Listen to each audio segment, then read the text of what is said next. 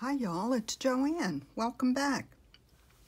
Today I was going to come on and do a journal share with you. I've just made this little journal and a double pocket stuffed to the brim with ephemera. But before I do that, I wanted to make a aged paper to go in it, and I thought it might be fun just to come on and do it on camera. I did use like an ivory colored copy paper. So let's go ahead and get started. I did a few of these before and they're such fun to make. Had a few questions about them, so I thought I'd just go ahead and do one with you. If I can get the glue and tape off my scissors, goodness. All right, I'm just gonna start by taking my scissors.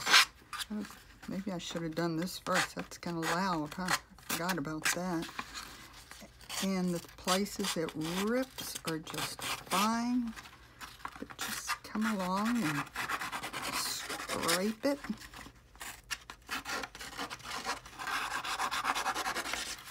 I know a lot of you do this too, but I think they're fun to make. I thought it might be fun to do one together.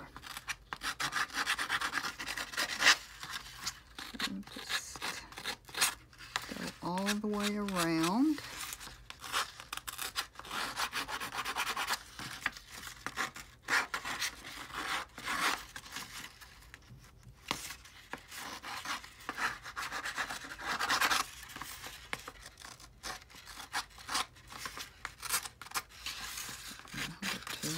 I'm just going to rip that little piece off, right? Why not? Okay. So now we're started. Let's go ahead and get some ink. Ink these torn edges up. And where I tore, I'm going to just add a little extra ink in there. Did y'all ever make these? I think I'm just going to fold that over. Get a little ink on both sides. Maybe leave it like that, or maybe put another little fold in it. Just like things would bend and age naturally over time. That's all we're trying to do here.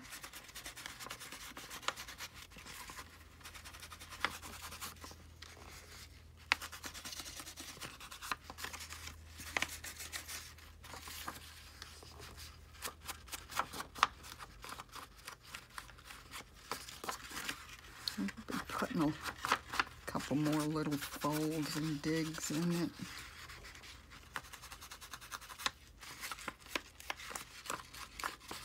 I like doing these on the, use ivory or tan, beige, whatever kind of paper, or coffee dyed paper. Or you could even do a color. I think a pale blue would be pretty too.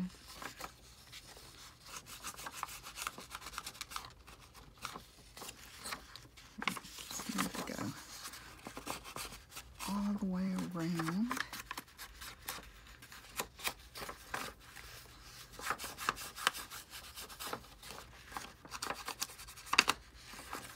If it rips a little more, that's all the better.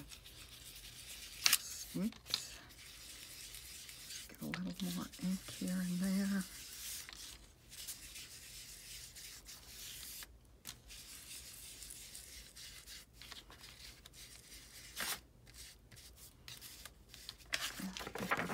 Is just put a couple of folds in it.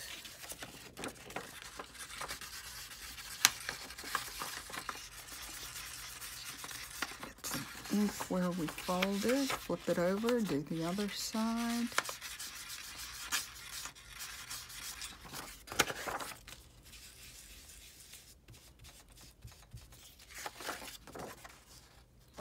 I'm going to be folding this to put in the journal, so I might as well fold it now. Guess I should have gotten the page out, I'm going to do it, so I'd see if this is where I want the folds. Hopefully it is. We shall see. And then let's just ink around all these folds.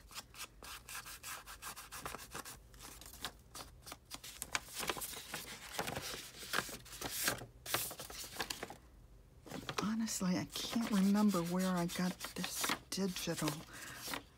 I have several from several different places. I know Creative Fabrica. I got some from Ruby and Pearl XO. Where else? Actually, one of my kits has some in it. I'm not sure if it's this one or not. Okay, so there's that. I like that. Looks pretty aged. Maybe put one more little fold going like that. Why not?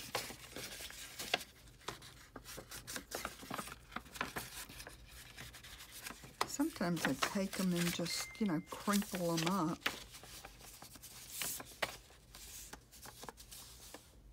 I think that's pretty good.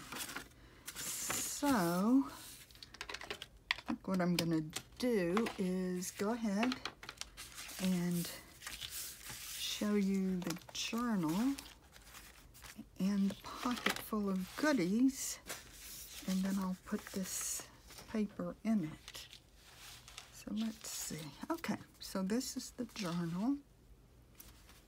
This pretty lady I got out of a kit from my friend Lonny over at Lonny. Oh no, her Etsy is Art by Lonny. So open it up, and I've just got this pretty piece of lace on here. Do some journaling there. I've got some lace here, and this is a little flip out. Or we can put some glue on the top and bottom and make it a pocket. And I've just got a lot of different papers in here. Actually, this was one of the collabs I did with Lonny. But I just have a piece of torn coffee-dyed paper. Used as a little ribbon kind of thing.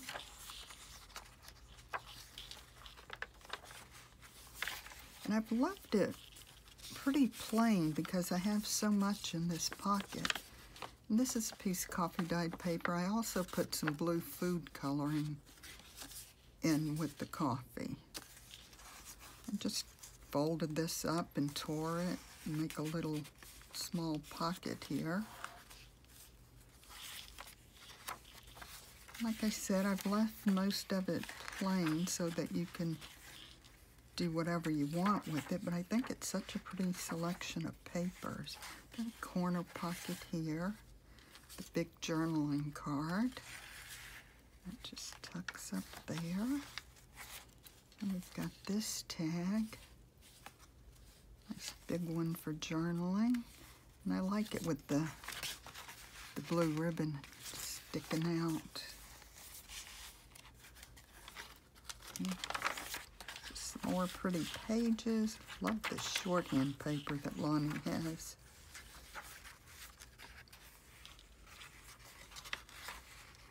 And I'll go ahead and link Lonny's shop below too.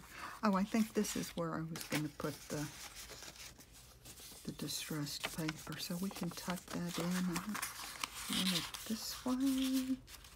Ooh, just about the right length. Good. Yeah, so we can do that.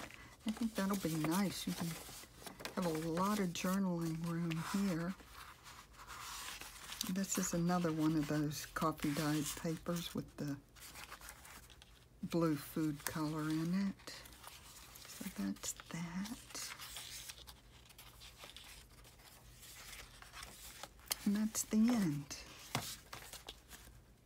So that's the journal, and then I have, let me move these scissors.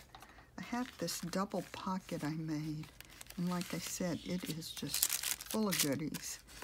There's enough goodies to go in this journal and probably a couple more even. But this is the pocket. And let's just start going through little card. This is in one of my digital kits, one of the Dreamy collection. All of these are right here. And then this is another one of the ladies from Lonny.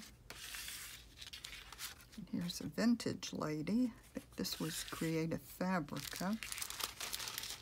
And this was a tag I made, wallpaper, and another pretty little lady. And here's a cluster or snippet, whatever we want to call these. Thought that would be real pretty, like on the, you know, on the side of a page. And then let's look at what we have in here. This is just an array of different little pieces. Some of them are just cutouts. Some of them are things I made. This is a cluster I made using one of these Rolodex cards. And this is another little cluster. And this is just something out of a digital kit. This is one from Ruby and Pearl XO. This is something that I made, little tag, little cluster that I made. This is another one from Ruby and Pearl XO. Couple little tags. So you've got a lot to play with. Let's see.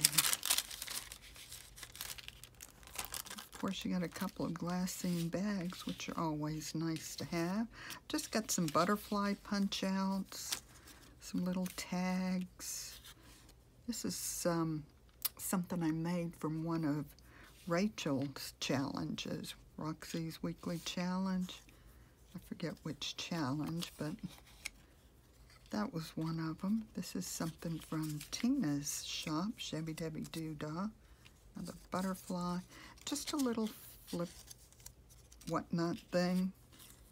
Some more, oops, it's upside down. Just some more little odds and ends in here. These are from Pink Monarch Prints.